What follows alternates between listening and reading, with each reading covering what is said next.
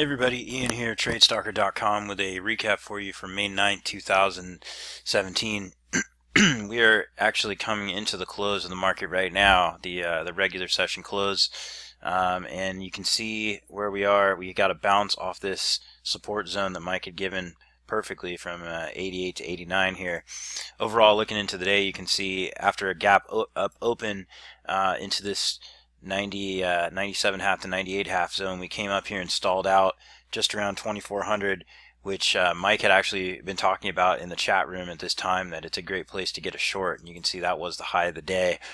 After coming down through here and stalling out again, we finally were able to break down and got down to this 95 half intermediate resistance, which is now acting as support. Took us back up again to the 97 half to 98 half area, which you could see the market turned down again, took us back down, and finally broke through and headed down to the 92 to 93 area, where we got a bounce up again to the 95 half.